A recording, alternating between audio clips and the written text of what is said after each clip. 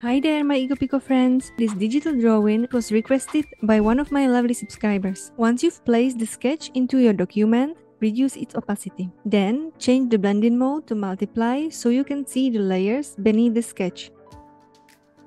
Using the ellipse tool, create the body by copying the ellipse and stretching it according to the sketch. To copy the ellipse, press Alt and drag it with the mouse.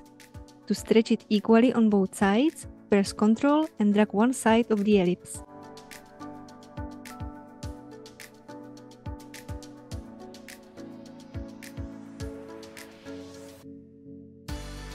Select all the ellipses and merge them into a single layer by clicking on Add at the top. With the shape still selected, round the corners using the corner tool. Drag one of the squares indicating a sharp node and you should be able to round all the nodes at once. Make sure you have snapping enabled. Using the pen tool, create a straight line in the middle of the document and apply any stroke color.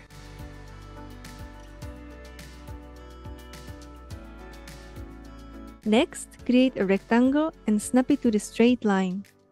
You can give it any solid fill color, but I'm using a gradient fill to ensure I don't forget to adjust the rectangle later. Go to Symbols and click on Create to turn this rectangle into a symbol. In Affinity Designer, a symbol is an intelligent object, meaning that when you edit one symbol, all copies of it update automatically. If you can't find the Symbols panel, go to Window and select Symbols at the bottom. Next, drag the newly created symbol into your document and flip it horizontally. You can remove the fill color to make it less distracting. Now, whatever you draw on one side of the document will be mirrored on the other side. I'm going to draw the top wing using the pen tool with the options Use Fill and Auto Close enabled. To ensure the symbols work properly, make sure you draw new layers inside the symbol layer but above the rectangle layer.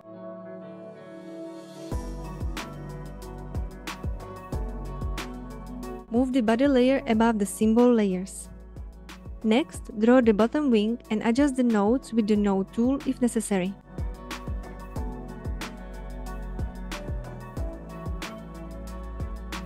Start creating details for the top wing using the pen tool and place them inside the top wing layer.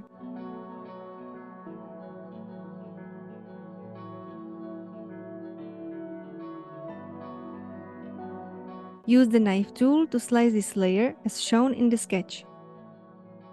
To make a straight cut, press Shift and drag. To change the direction of the cut, press Alt and drag in your desired direction. I've decided to change the fill color to see better what I'm doing.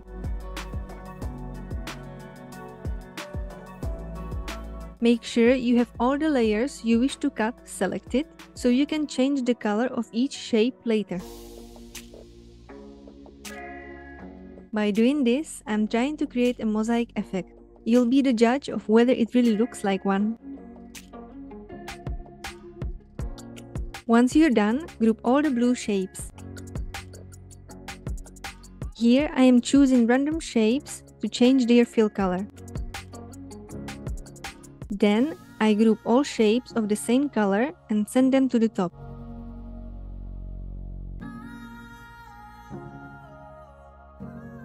If you're using the same color palette as I am, you should end up with 4 groups of shapes, each in a different color. Repeat the same steps for the bottom wing.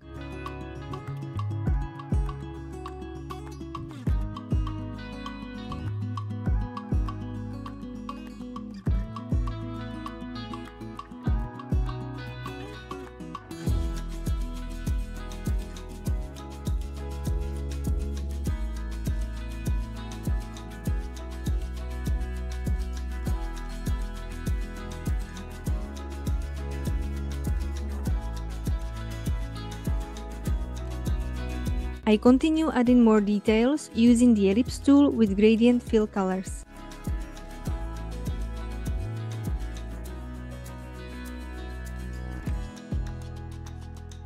Then I create another ellipse, this time with only a stroke color, and give it a hand-drawn look by selecting one of the ink brushes in the designer persona, specifically the Creative Ink 02 brush.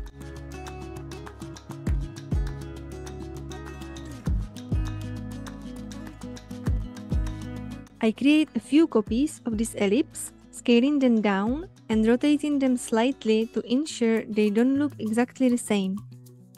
I also create an extra copy of both ellipses and place them into the bottom wing layer to add repetition to the design. Repetition is important because it helps to create a cohesive look, making your design feel more unified and consistent.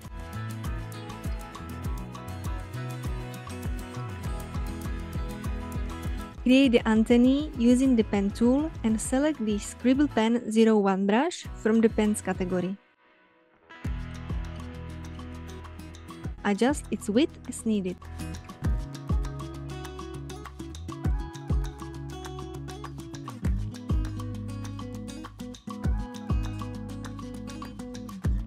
To create the moon, use the ellipse tool and align it to the center of your document.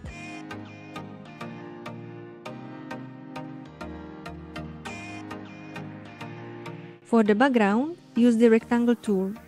You can hide it temporarily to better see the rest of the sketch, or feel free to leave this step until the end.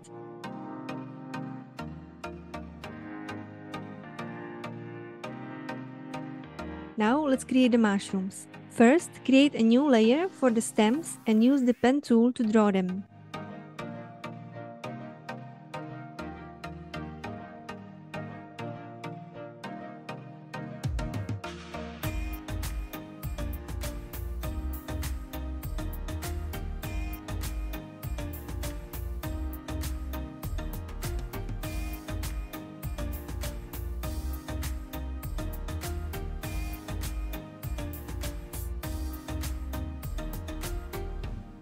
Next, create another layer for the rest of the mushrooms and draw them.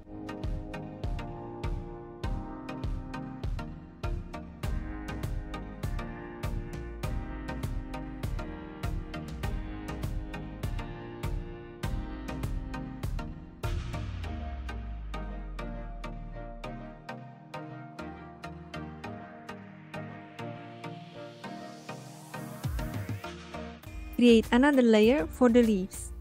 Use the pencil tool to draw the leaves, adjusting their width with the stroke width tool. You can adjust the width by dragging the small handles on each node. If you need to create a new node, simply click on the curve.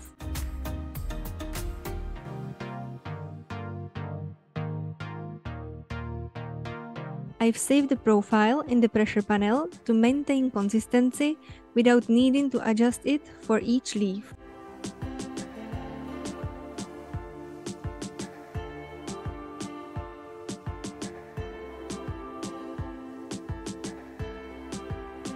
For these two leaves, create another layer above all moth layers.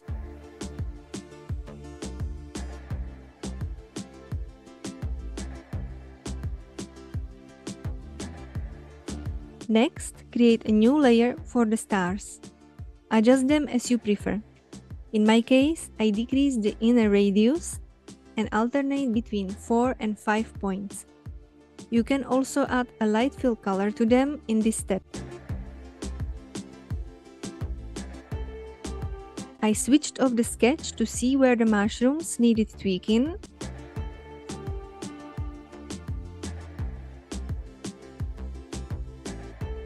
Playing around with the nodes and adjusting the width of the stems.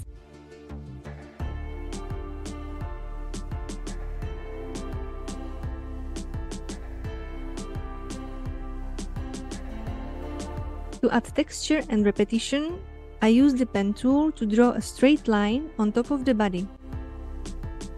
Selecting the Scribble Pen 01 brush from the pens category, which is the same brush that I used for the antennae.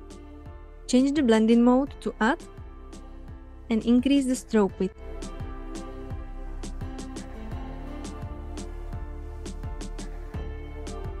Apply an outer shadow effect to this layer. Sample the color of the body and reduce the saturation to 7 and lightness to 50. Adjust the other settings accordingly as well.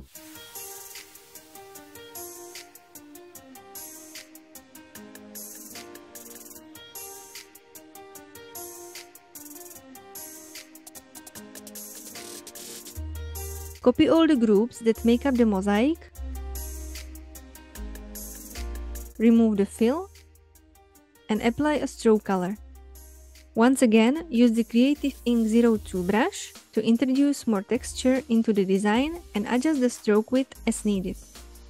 Afterward, group all the layers with stroke color together and all the layers with fill color together. You can also rename both groups accordingly. Now let's add a bit of depth to the illustration.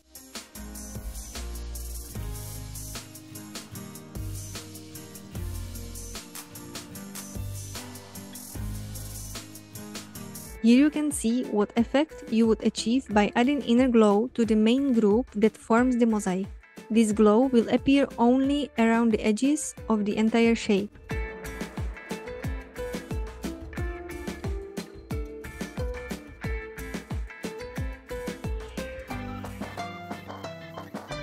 However, if you add inner glow to each individual group of colors, the glow will be visible around each rectangle.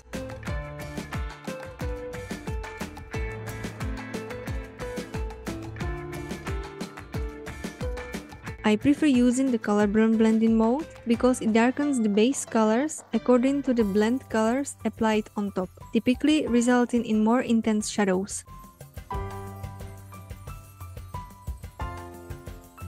Repeat the same steps for the bottom wing.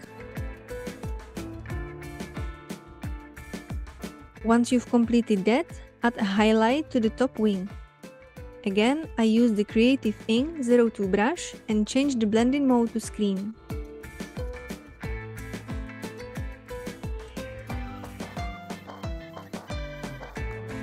Now let's add texture to the wings. Copy both wings, remove any inserted layers and the fill color.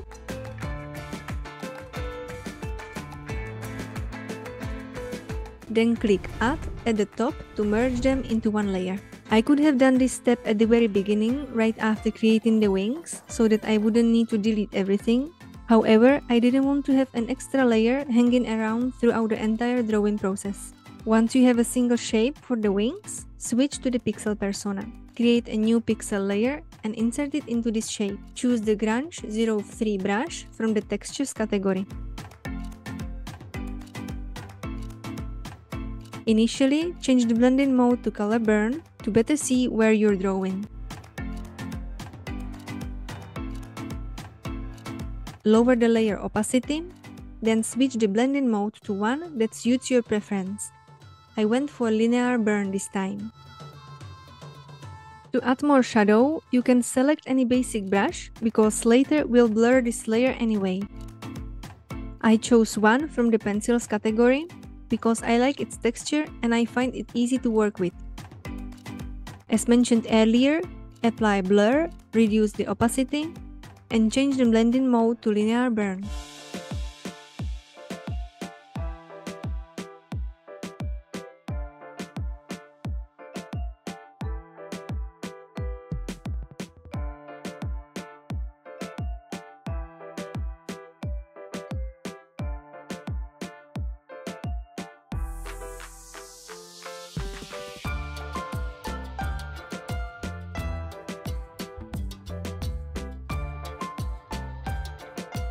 This step is optional, but you can place the ellipses on top of the texture. I just find it adds a bit more depth to the wings. Add outer shadow to each wing individually as a group to also see the shadow on the bottom wing.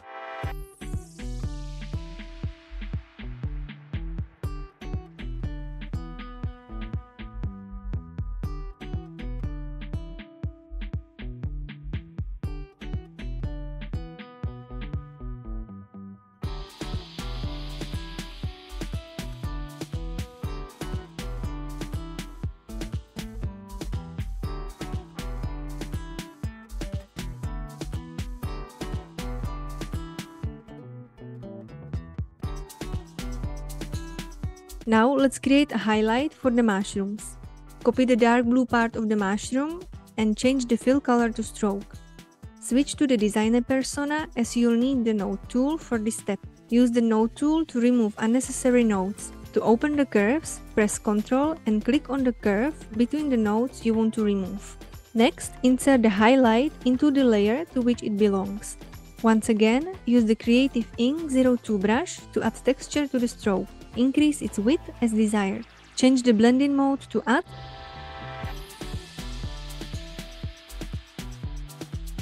Follow these steps for the other two mushrooms.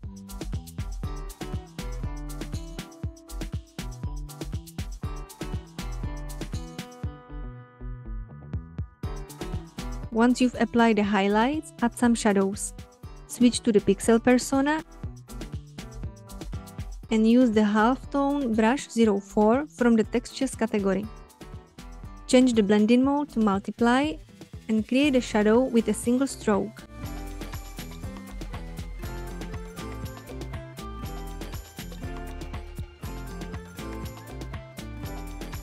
To add texture to the light blue part, switch back to the designer persona. Create a straight curve using the Creative Ink 02 brush. I use the screen blending mode for this step. You can either copy the curve to fill up the shape or increase its width. It's up to you.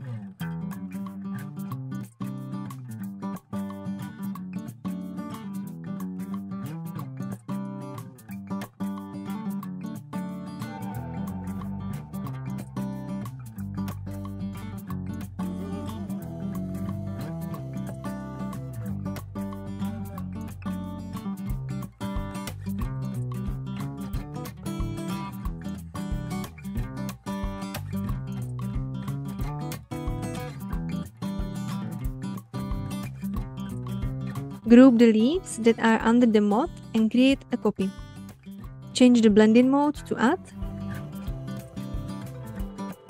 Use the Creative Ink 02 brush and increase the stroke width. Next, repeat the same process for the leaves that are on top of the moth. Switch to the pixel persona and add some texture to the moon using the halftone brush 02 from the textures category.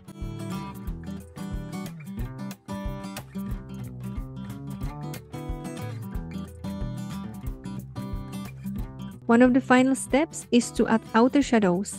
First, I'm applying it to the stems of the mushrooms.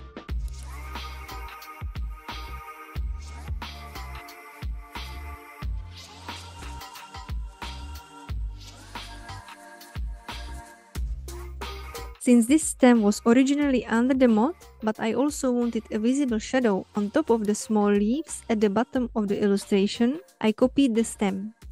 Then I went to Layer, Expand Stroke, which converted the stroke into a curve with a fill color. This allowed me to remove the top nodes and add some where needed while maintaining its shape. In doing so, I was able to create the shadow effect. Here I'm simply grouping together the layers of mushrooms that belong together in order to add outer shadow.